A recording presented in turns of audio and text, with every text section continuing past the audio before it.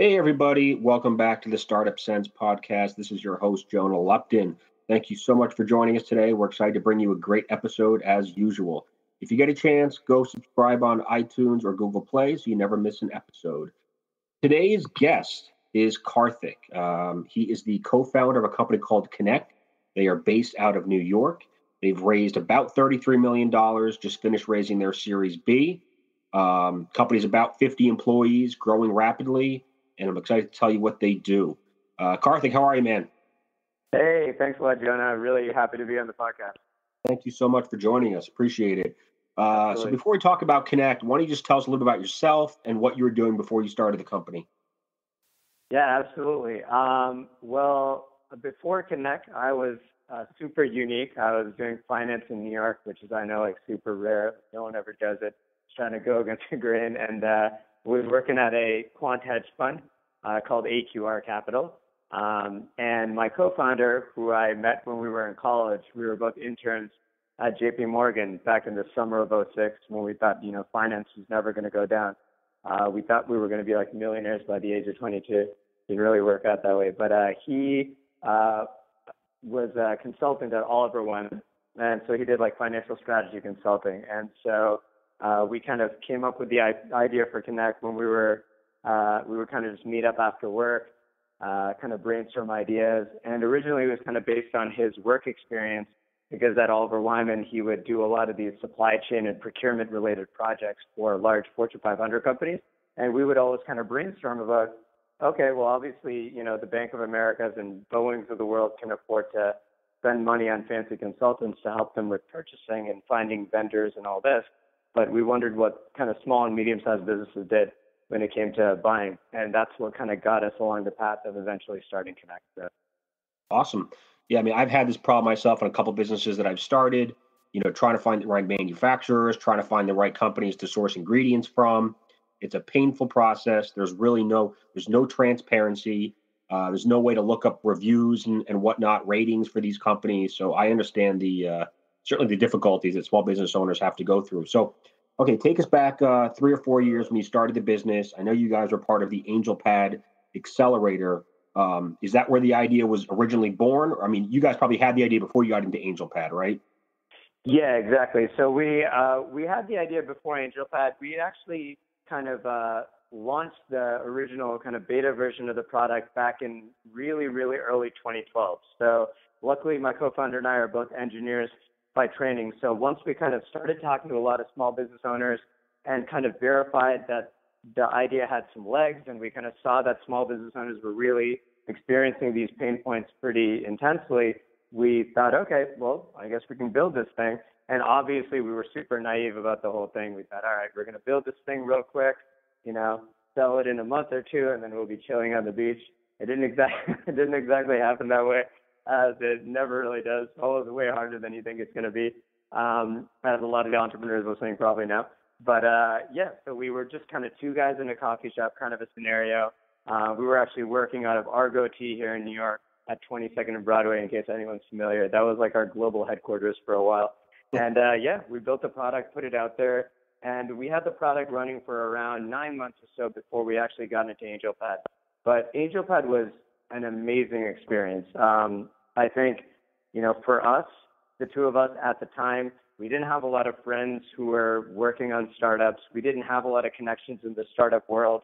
We didn't know many investors. And we were very kind of isolated in how we were kind of working on our idea. We would just kind of sit at this coffee shop and work on it heads down. And we weren't exposed to many other entrepreneurs. And it was really awesome to kind of be plugged into that whole world because we went out to the Bay Area and we did AngelPad. And every day there were 12 other companies that were amazing, super smart entrepreneurs who were part of the program as well, kind of working with us. And, we weren't competitive with each other in terms of our business. So it was really awesome to learn from them, and everyone would give each other advice. And it kind of added a healthy amount of social pressure. So, you kind of had a little bit of a push to kind of want to work on your company a little bit more because, you wanted to be the one who raised the most among your class, or you wanted to kind of have a successful company among your batch. So that was really awesome, I think. Did you guys, while you're at AngelPad for those few months, did your idea change or shift at all? or did you essentially leave AngelPad with the same idea that you came in with? Oh, yeah, good question. Yeah, so I mean, I think a lot of people, when they go through an incubator and accelerator, their ideas kind of pivot a lot. I guess we got lucky in that we didn't really pivot too much. In fact, since the beginning of our company, I wouldn't say that we really have had a major pivot in any sort of way. I mean, there've been little changes and obviously like, thousands of little iterations along the way. But yeah, I mean, through AngelPad, we didn't really change direction that much. We definitely accelerated growth and we became smarter about how we thought about, whether it was acquisition or product or design or what have you. But yeah, we didn't change much in terms of the direction of the company. Yeah, but I think we got a lot smarter about how we thought about our business, how we thought about the long-term value of our business, and kind of how we, I guess, thought about product in general. Because I think there were some really, really great product minds among the entrepreneurs who are at AngelPad. And the director of AngelPad, Tomas Corte, has got a really awesome kind of product sensibility about him. So we got a lot smarter about product when we were there. So Kinnek is essentially a platform that connects small businesses to suppliers. So that's kind of the marketplace concept, which is not easy to build. I mean, you have to build the supply side and the demand side. So how did you guys get started with that? Yeah, that's a really good question. Honestly, anyone who's listening out there who worked on a marketplace or who's interested in marketplaces, I mean, you totally hit the nail on the head. That chicken and egg problem is really the crux of building a marketplace, right? And every marketplace is different in that respect. For us, at least what we found initially is that the onus was more on us to kind of get the demand side, the small businesses platform, because once we had small businesses signing up, they buy so many things, and the dollar value of those purchases is so high that it's not that hard to kind of get suppliers to sign up to get the opportunity to actually submit quotes to those buyers. It's not like, we have individuals who are like, creating requests for a $5 pair of mittens or something. And, it's not really possible to get people to sign up just so that they could potentially submit a quote for a $5 thing. Whereas, if you have a small business that's looking to buy a $50,000 piece of equipment, a lot of suppliers are very much interested in kind of, taking a look at that opportunity. So the chicken and egg problem wasn't that drastic for us, at least as we thought it was going to be. But it's always something you got to watch out for. And I think aside from the chicken and egg problem, just generally managing liquidity is always kind of something that's top of mind. And that's the case for any marketplace. Like if a small business creates a request on our site and they're looking for quotes, and we don't get them enough quotes from the right suppliers in the right amount of time, then it's kind of a moot point to wonder why they won't come back, right? It's kind of like if you were using Uber and you tried to request a ride and the car doesn't come ever, then are you really ever going to use it again? Probably not, right? And on the flip side, when you think about a marketplace like Craigslist, they have the best liquidity, possible, right? I mean, you create any random request on there and you get 40 people replying. Certainly people aren't using Craigslist because it looks good, right? So that's always an important thing to think about when you're building a marketplace, is maintaining healthy liquidity. So. Now, in order for you guys to create that early demand, did you stick to a specific industry or did you start in a certain region, like the Bay Area, like New York? How did you guys kind of get the ball rolling? Oh, yeah, that's a good question.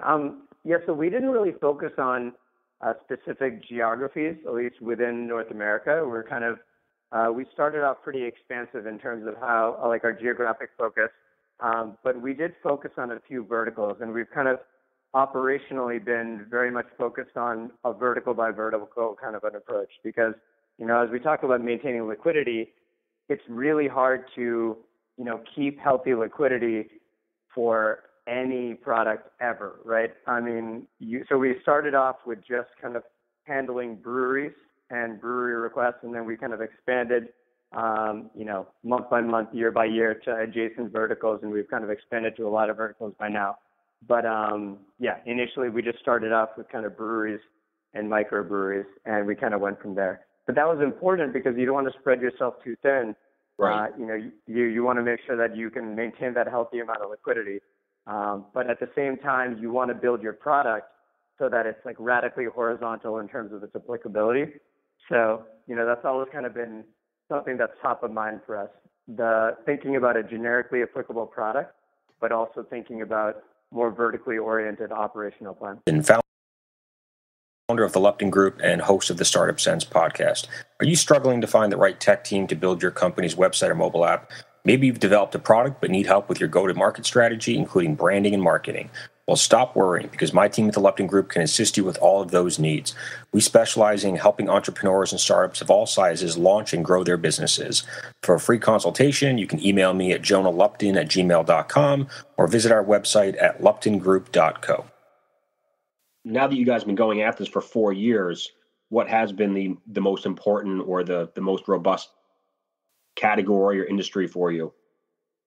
I would say, just generally speaking, food and beverage production. So, a lot of beverage makers and food processors, our platform, and, they really kind of make a lot of their purchases through us and interact with a lot of their suppliers through us. And that's been pretty cool to see.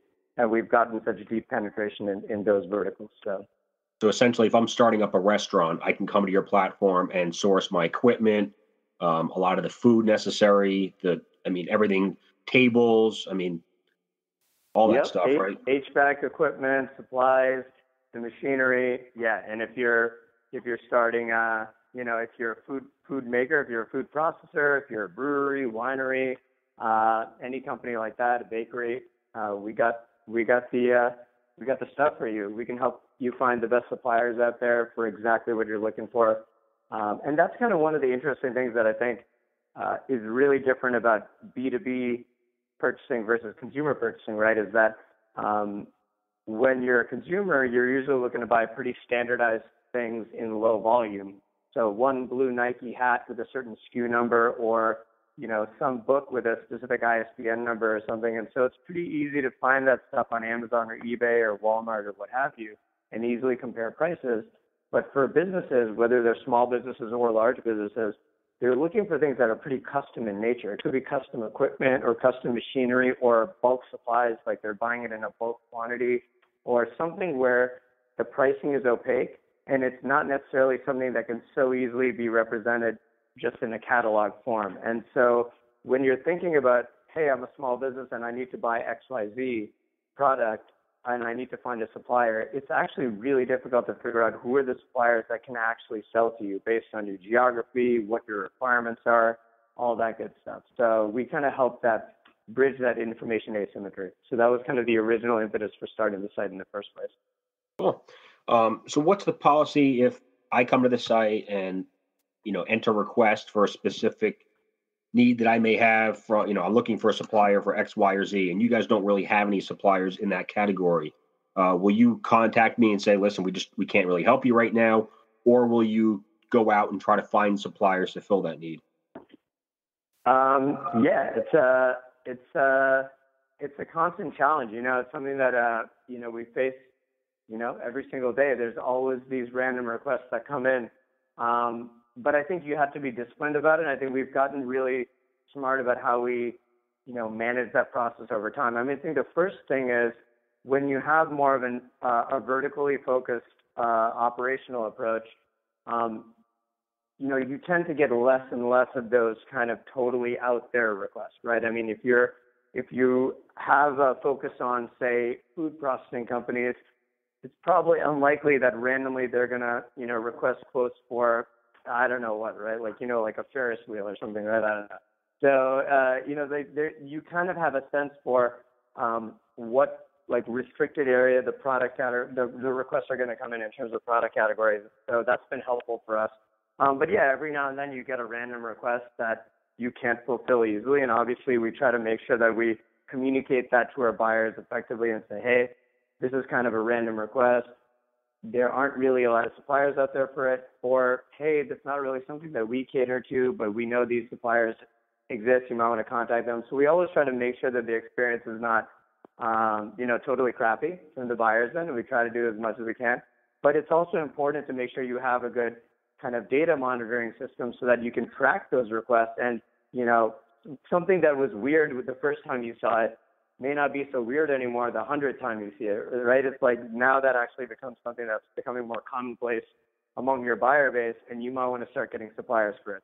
So I think you have to be smart, and it's obviously, you have to kind of decide what your threshold is there where once you want to start looking for suppliers. But yeah, it's something we monitor a lot. And every marketplace kind of has to think about that to some degree. So How has the customer acquisition strategy changed over the last 4 years, from when you guys bootstrapped to when you're part of AngelPad to when you started raising money, and then certainly as you guys have raised now 33 million, I'm sure things have certainly scaled up. Maybe you can tell us about that more. No, man, we acquire businesses the same way. It's just me and my co-founder just calling up people. I'm sure in the beginning it was, right? Yeah. Oh my God, you don't even know, man. So we were in, like I was saying, we were in these coffee shops when it was just two of us, and I mean, you want to talk about just pure hustle. I mean, we were just calling up these small businesses and these suppliers, the both of us, and just manually. And I'm telling you, it's so crazy because even today, I mean, it's been years later, but I remember all the conversations, and I even remember like the user IDs in our system for these different suppliers. Someone will say, "Oh yeah, this supplier just submitted a quote," and I'll be like, "Oh yeah, I remember that guy, user ID 5. Yeah, he signed up in 2012 March." Like I remember I was in the Time Warner Center trying to have a quiet phone call to that guy, on like the third floor. Like you remember these things because there were so few users back then. And every conversation was like a do or die kind of thing. And you just had to hustle to get every single person to sign up. And, obviously now it's a lot different, luckily for us.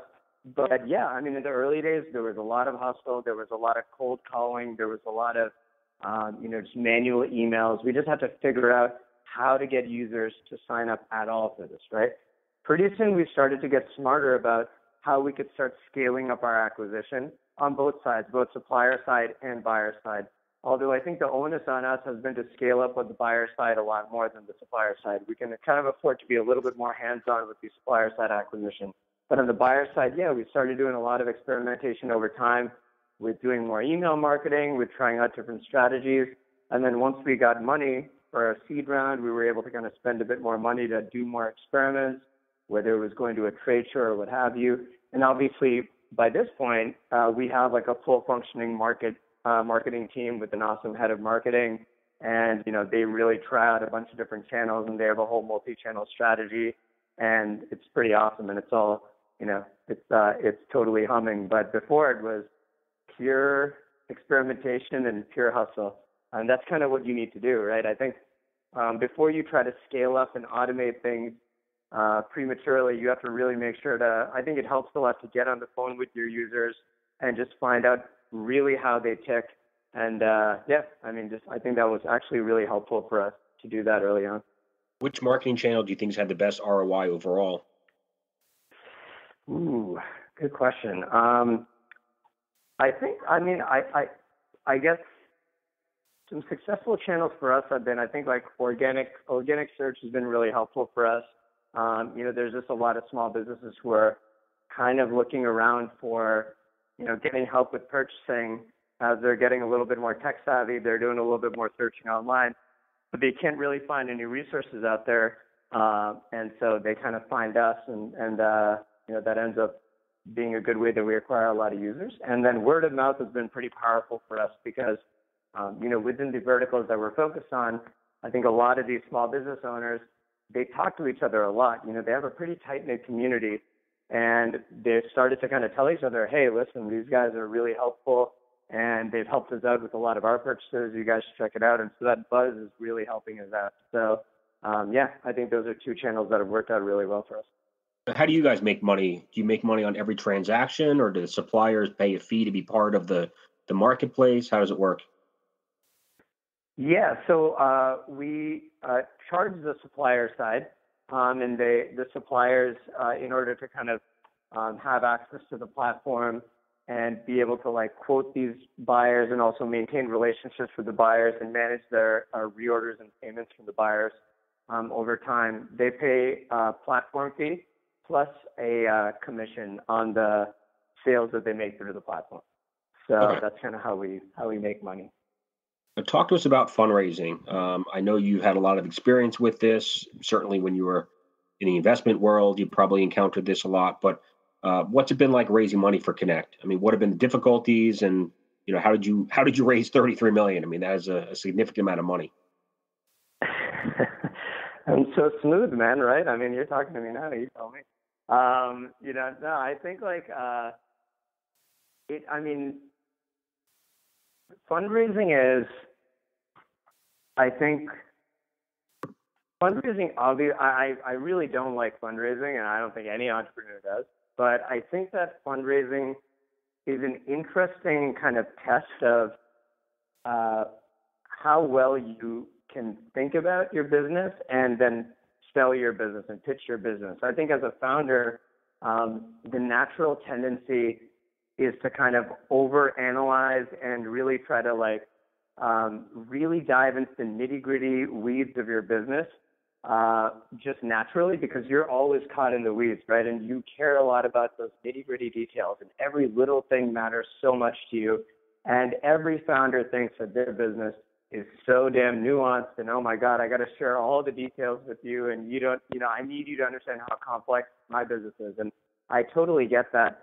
But I think fundraising is an interesting test of, can you helicopter up and put yourself in the investor's shoes and think about what drives them and what motivates them to want to invest in a company like you, and think about, hey, what is like the quick, couple minute pitch to get them excited about your business enough that they want to learn more, right? And you got to kind of think about, what are the most exciting things to say about your business?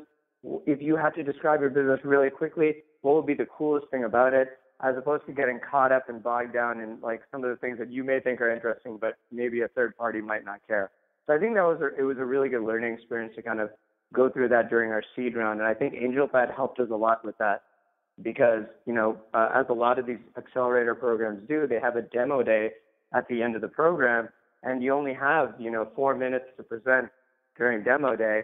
And so you don't really, in front of all these investors in this room, and so you don't really have a lot of time to kind of drone on. And so it's really about trying to figure out, how do I kind of condense our business down into this nice morsel of information that gets people pumped about it and excited enough to approach us later and talk to us.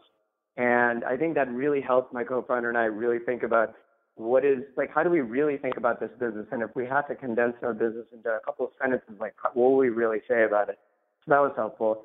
I think the other thing to think about is, fundraising is completely different depending on the stage that you're trying to fundraise for. So our seed round was just meeting a lot of investors. I mean, we met a bad amount of investors. I want to say at least 70, to be honest with you. After investors.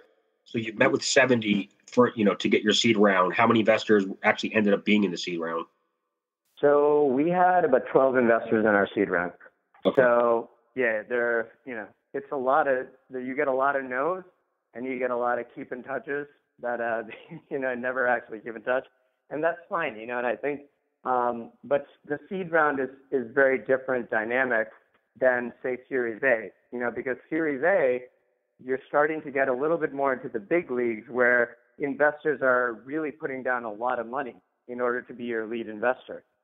People are putting a couple $100,000 in, or $50K in, or $25K in. They're potentially writing a $5 million check, $7 million check, $10 million check. So they're holding you to a higher standard. Not to mention, you are no longer just pitching the dream, right? Because you actually have raised money, presumably, in your seed round. So now investors are like, hey, what did you do with that $1 million right. you raised for your seed round? Right. You have some numbers to refer to. Exactly. So the pitch for Series A tends to be a little bit more meaty. It tends to be a little bit more quantitative. There's a lot more numbers that people expect you to dive into. And then, of course, for Series B, it's just more and more of that. It's a lot more numbers, a lot more execution-oriented, a lot more, kind of holding you to a higher standard when it comes to figuring out whether it's monetization or unit economics, having more clarity on that, really, checking if you understand how you're going to scale and obviously how you're going to use that money. Whereas for the seed round, I think there's more importance on the, size of your market and how intense of a problem you're trying to solve. If you have a massive target market and this is a huge structural problem that absolutely needs to be solved, that's the most important thing for the seed round. And then in my opinion, at least, the next most important thing is, are you the right team to be tackling that space? Do you know everything there is to know about your market? Do you understand the competitive landscape? Have you thought about every angle that's going on there?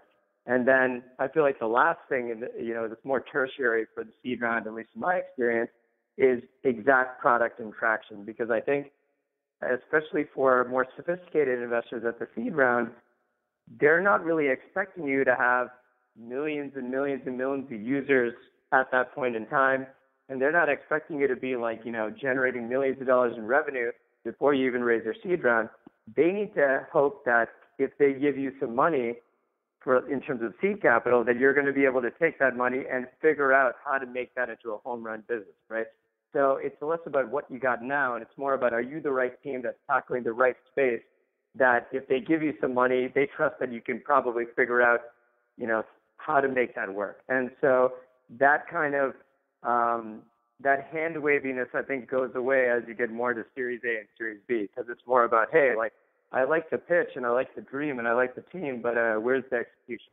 So I think that the kind of bar changes over time. But man, you're good. You're answering my questions before I get a chance to even ask them. It's funny. I mean, I'm coming up with questions in my head, and then you literally just answer them for me. So that's great, because I was going to ask you, how the pitch changed. From going from seed round to A to B. How you changed the message to the investors. I think you did a nice job at answering that. And then I was going to ask you, for the 80% of the investors that passed on the seed round, what was the main reason that they passed? Yeah, I think for the seed round, for a lot of entrepreneurs, I'm not just talking about us, but I think for entrepreneurs in general, I think a lot of the times seed investors pass because you can't really articulate effectively the size and kind of potency of your target market.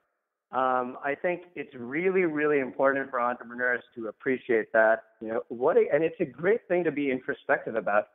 Okay, great. So I'm building there's a difference between what you're focused on right now, because you're two guys in a coffee shop or, two girls in a coffee shop or whatever, versus what your big vision is and what your real target market is and what you're trying to achieve. Like if you're focused right now on Indian food delivery on Lexington Avenue in New York, that's awesome, because, obviously you only have a couple people at your little startup, so you're not going to be focused on every single thing in the world. But if investors think that that's the only thing you're ever going to focus on, then that becomes a not exciting market for them.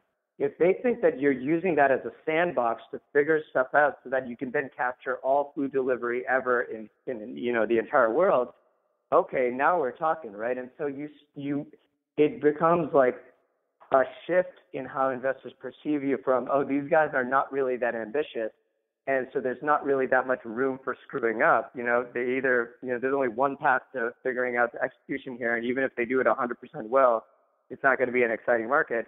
It shifts from that to, oh my God, this is a really ambitious, potentially game-changing, company, and wow, they're actually being really smart about it by starting with an interesting beachhead.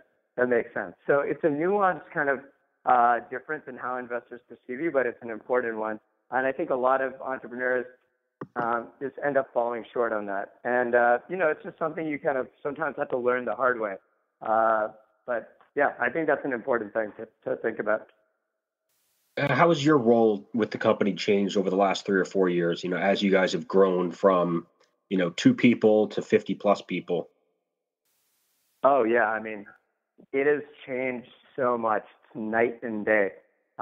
It's really been one of the most, I think, surprising things about just our whole startup journey. And I mean, the whole journey of just, starting Kinnek and then building it to where it is today it's like full of surprises and ups and downs, and it's a whole roller coaster of emotions, obviously. But I think one of the most surprising things has been how my role and my co-founder's role has kind of changed over time. Because when we first started out, I mean, you're just 2 guys sitting there doing everything, right? I mean, my co-founder and I coded up the original version of the site, first prototype. We were making all the phone calls. We were making the customer support calls. we were doing everything, taking the trash out, everything, right? We were everything. And then as we started bringing people on the team, even through, 5, 6, 7 people right after our seed round, we were still doing a lot of stuff like, that was basically, just like we were, we were like normal engineers at the company, right? Like I was doing a lot of back-end coding. He was doing a lot of front-end coding. And there was a lot of kind of nitty-gritty hustling work that we were doing. And that's what you need to do, right? And that's totally fine. But I think as the company grew, our roles started to shift more to be kind of leaders and managers, I guess, right? And you have to start thinking about a lot more kind of strategic issues, a lot more people-related issues, a lot more team management-related issues. And you have to think more about coordination between people, things that, you wouldn't have to think about before when you were 5 people sitting in a wee room, right? And, so that kind of started shifting. I think once we got to about 20 people or 25 people, the shift in our roles really started to kind of solidify, and we really started to do a lot less kind of nitty-gritty work, and we were less in the weeds, and we were trying to think a lot more about kind of more high-level things. And at this point, now that we have about 50 people, I mean, we're very much out of the weeds. We kind of are thinking a lot more about high-level strategic things. We kind of depend on a management team to kind of help us, get a sense for what the company is working on and what needs to be done and, what the right strategy should be going forward. And we kind of, have a lot, there's a lot more that you have to kind of delegate and trust people, to actually work on, right? Because in the beginning, everything is relying on you. But now we're at the point where you need to just be able to hire the right people who you can trust absolutely to run things and keep you up to date on what you need to know, and you need to delegate. Otherwise, your company is never going to be able to scale.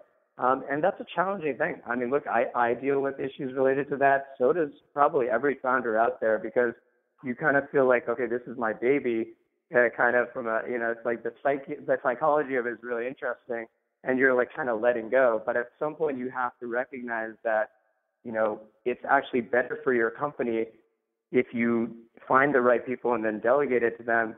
You can't be the best person at your company to do certain things. Otherwise, your company is just going to be hindered in terms of its ability to progress. And and you got to realize that your value to your company lies in you thinking about more high-level things, whether it's strategic partnerships or whether it's hiring or thinking about organizational structure or what's the vision for the company. Where's the next big area of expansion for you guys? That kind of stuff are things that no one else is going to think about if the founders aren't thinking about it. And so if you're wasting your time, doing some nitty-gritty stuff or, tweaking pixels or whatever it is, or pushing some code, you're going to miss that, and that's going to hurt your company. So, yeah, it's a whole learning process. It's been pretty interesting. If you could go back a few years and do one thing differently, what would it be? What? Like the toughest question ever, man. Are you kidding? I mean, you can name a few things, because I'm probably any startup founder could probably rattle off a whole bunch, I'm guessing. Oh my God! If we could do one thing differently or a couple things differently, huh? Well, I think in the early days of Kinnek, and I mean like early, like my co-founder and I sitting in a coffee shop here in New York, just the two of us. I think I would probably start there and say that I would be a lot less paranoid about getting advice from other founders and talking with other founders, trying to, just connect with other entrepreneurs. I don't know if it was coming from the finance world, which is naturally a little bit more of a paranoid kind of field where, it's kind of awkward if you're talking with people, from competing hedge funds or competing private equity shops or whatever. I don't know if it was that or just, our own kind of just naivete about the startup scene. But I think we kind of felt like, well, we're working on our startup and we don't want to reveal secrets to other people, who are working on their startups. And I think you quickly realize that no one cares. No one's going to steal your idea. Like, trust me. First of all, your idea is probably not that good anyway. And anyway, like, the idea that you have if it's something that someone can have a quick coffee with you and steal and do better than you, maybe you want to go back to the drawing board, son. You might need to check how you're executing. So you start realizing that you actually have a lot more to gain from learning from other entrepreneurs, finding out what mistakes they made. And people are so helpful in the tech community, I found, and there's a real pay it forward kind of culture. And you really want to take advantage of that, and you can actually avoid a lot of mistakes that you probably don't need to make. Like, you don't need to reinvent the wheel. And I think when you kind of are caught up in this, like, quote unquote stealth mode kind of mentality where you're like, I can't even tell my mom what I'm working on, I don't know if she's going to steal my idea. Then you end up kind of making a lot of the same mistakes that other people have made in the past. And so I think that's one big thing that I'd probably tell myself if I could go back in time. Yeah, and I guess if I could go back in time, I'd probably do a lot more cool things than just go talk to myself back in 2012. I'd probably do some Marty McFly type stuff. So, when it comes to recruiting, what have you found to be kind of the toughest positions, the hardest people to find? The hardest people to find. I mean, or even the most competitive. I mean, whether it's engineering or really, really good salespeople or marketing people. Yeah, it's a good question. I mean, I think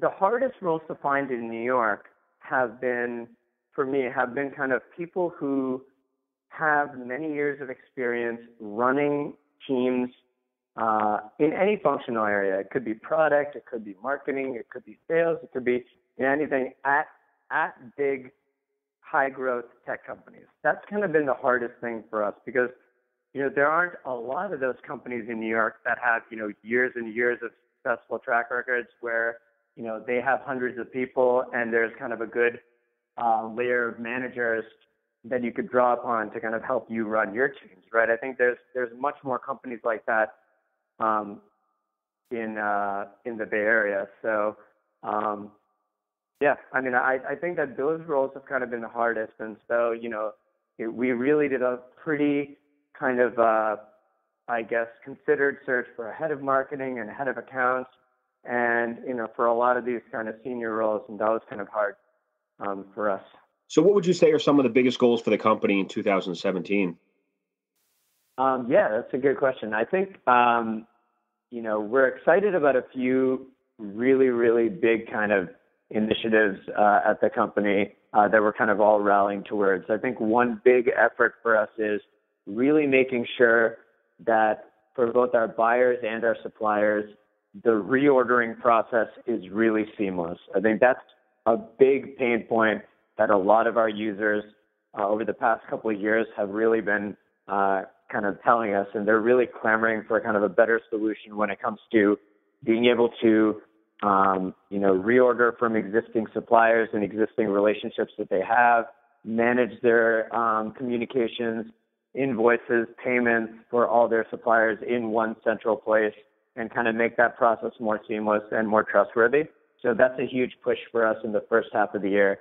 And we're really pretty excited about that because it's not only going to help our users, but it's also going to really improve user engagement for us.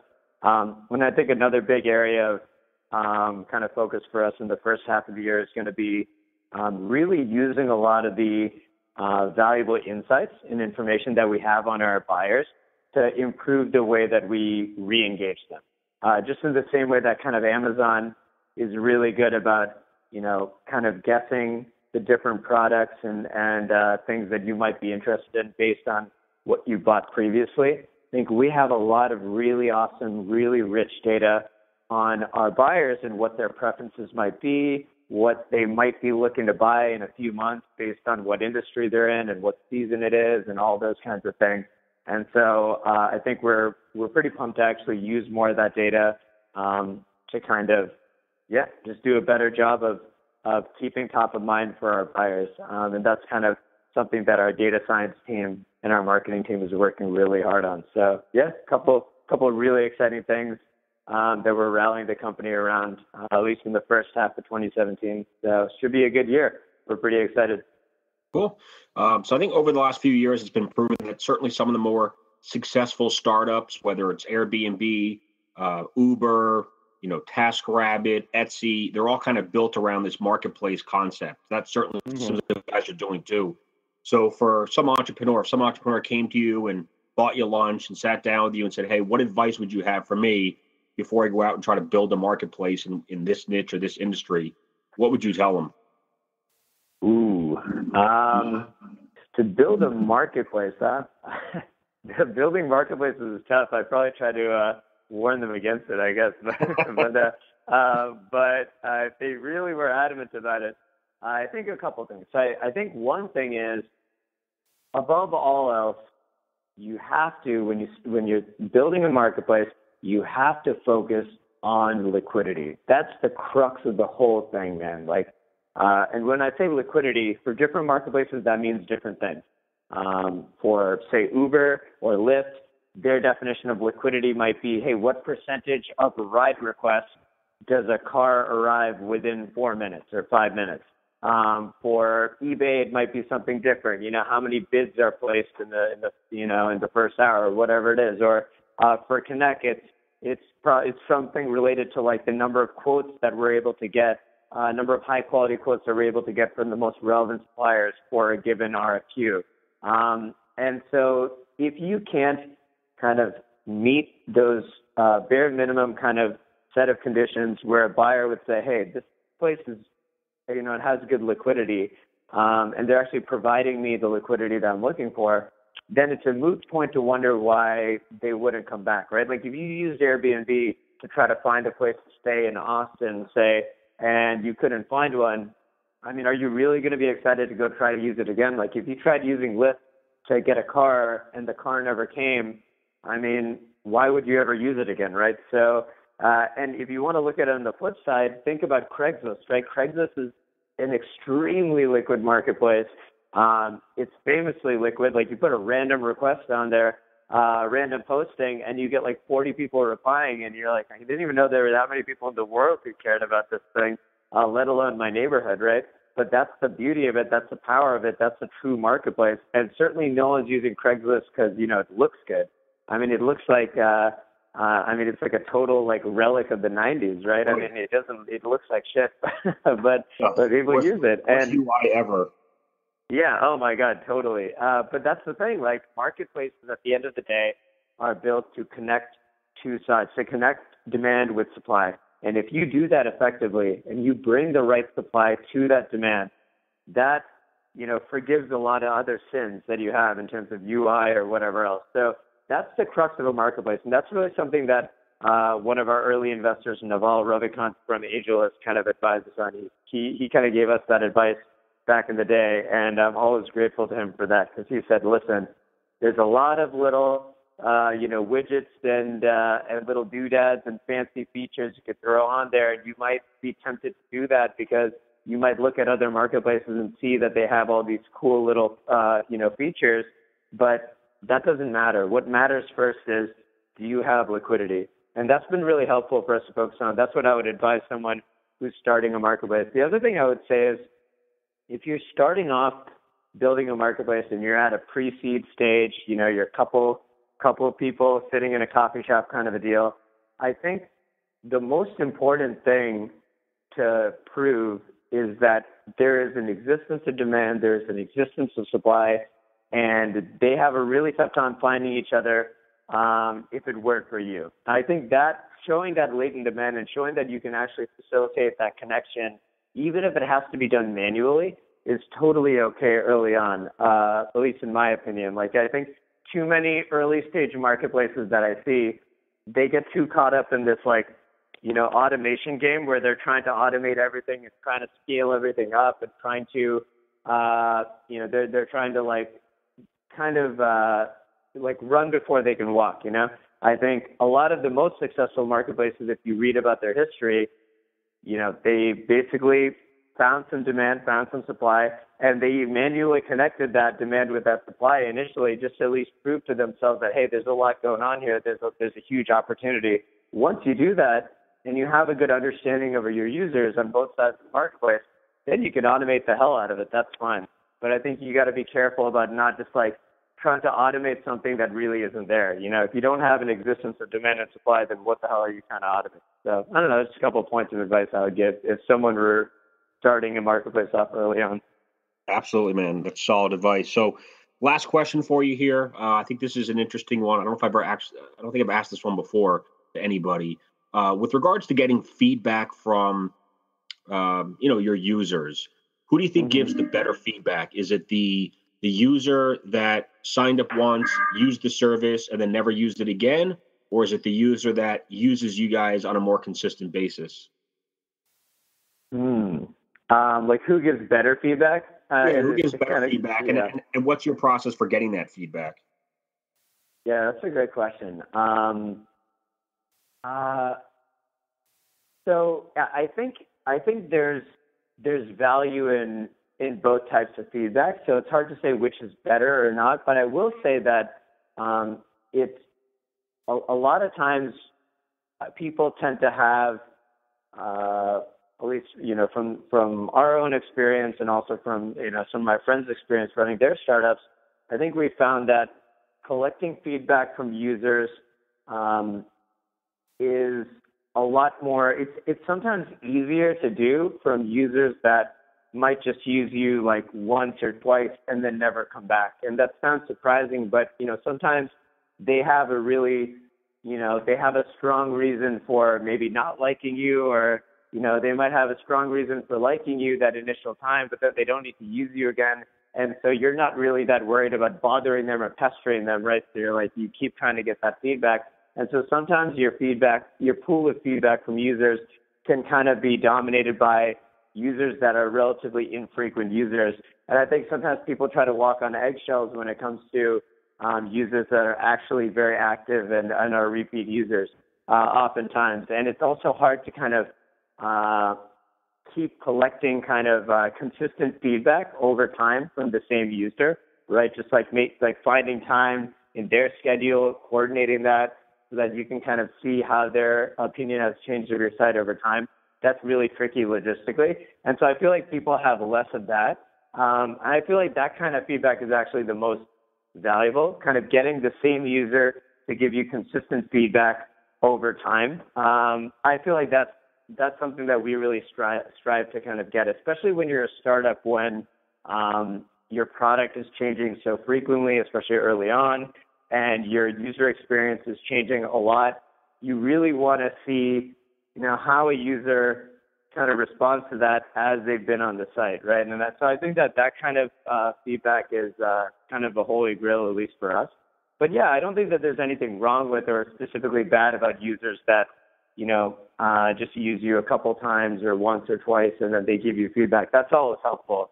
I think a type of feedback that people really have a tough time getting, which is actually super important, is getting feedback from potential users that haven't signed up yet, right? And that's like really, really difficult to get as well. It's like, if you have users that haven't signed up for your service for whatever reason, or haven't even heard of you, and, you kind of want to get their opinion of your service and why they haven't signed up, why they don't care, why they don't think your service is actually useful for them. That kind of feedback is really useful, especially when it comes to, thinking about how you want to change up your marketing, and also kind of thinking about what product blind spots you have that you're not really, you weren't really aware of. So I think, all these different types of feedback are valuable. It kind of putting them together gives you a good holistic picture of how, your entire existing and potential user base thinks about your product. And yeah, it's not easy to collect all this stuff. I mean, we have a customer success team that's really amazing that collects all the feedback that they get on their phone calls and via email, and we store that in our internal systems. And our account management team and sales team do a similar thing, on the supplier side of our platform. And, we try to be as organized as possible in kind of, collating all the feedback together and kind of going through that feedback periodically with the PMs and with the different operational people at our company, just to make sure that we're staying on top of kind of what's happening within the Kinnek zeitgeist, I guess. But it's hard, it's not easy. And I think it's even harder to make sure that you're not making decisions on just random kind of observations, right? You hear one user saying something, that doesn't mean that applies for every single user in your user base, right? So making sure that you're keeping track of the specific issues and only kind of taking actions on it if it's really becoming a common theme, that's also tricky. So yeah, so I guess kind of a cop-out answer, but I guess in general, it's pretty tricky. There's no like silver bullet answer, right? But it's definitely something that's important for a product-centric company to kind of be thinking about. So. Absolutely. Well, I want to thank you, man, for the interview. Really appreciate your time today and Friday. For the people listening, they don't know that my computer crashed on Friday, so we had to finish up today. So I appreciate it. Absolutely. What's the best way for people to connect with you or find you online? And of course, the company's website is kinnek.com, but how should they connect with you? Yeah, absolutely. So my email address is Karthik at kinnek.com, KARTHIK at kinnek.com. Definitely drop me a line. I love chatting with people, whether you're like fellow entrepreneurs or people thinking about, getting into the startup game or, potentially people who want to work at Kinnek. Like I love talking with people about our company. I guess if I didn't, that would be a huge life fail on my end. So definitely shoot me an email. And like you said, our website is kinnek.com. We're based here in New York, in Manhattan, near Madison Square Park. So if you're in the area, don't feel shy to stop by for a coffee or something. Yeah. And thanks so much for the time, Jonah. I really appreciate it. Oh, you're very welcome. Just out of curiosity, what positions are you guys currently hiring for in New York? Yeah, so we're hiring for a bunch of things. I think the role that we're hiring for right now is a head of product role. So that's kind of a big role that we're pretty actively trying to fill right now, and we're also looking for engineers.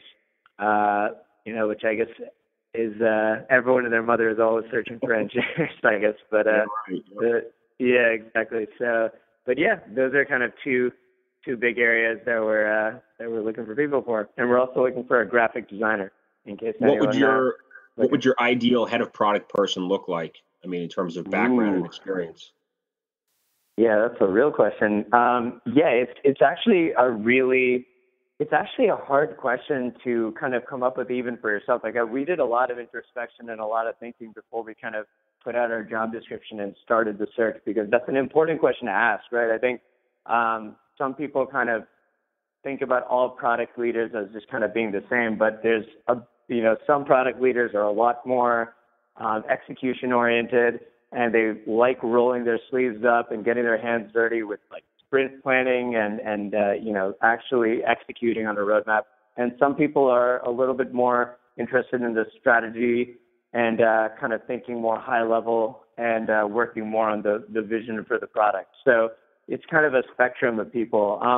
We're kind of looking for someone, I think, who has a bent towards execution, especially because we're still relatively early stage. We have about 50 people at the company, as you mentioned earlier in the podcast. But we're not some massive company that just needs a lot of people sitting in offices kind of pontificating. We're still at the stage where we want someone who is pumped about product management, who loves rolling their sleeves up and getting their hands dirty with actually executing on our roadmap, but who's also able to take a step back and kind of work with my co-founder and I to kind of think about, okay, how do we take the vision for the company and make sure that we manifest that into a strong roadmap and make sure that the company is moving towards that, that North Star that we have for ourselves.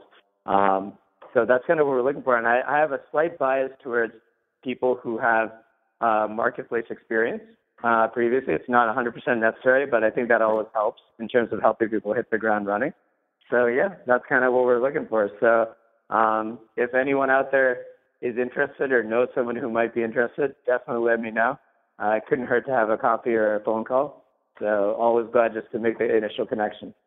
Awesome. Yeah, I hope you find that person, and maybe they're even listening to this podcast, and they'll give you an email in a couple of days. That'd be great. Absolutely.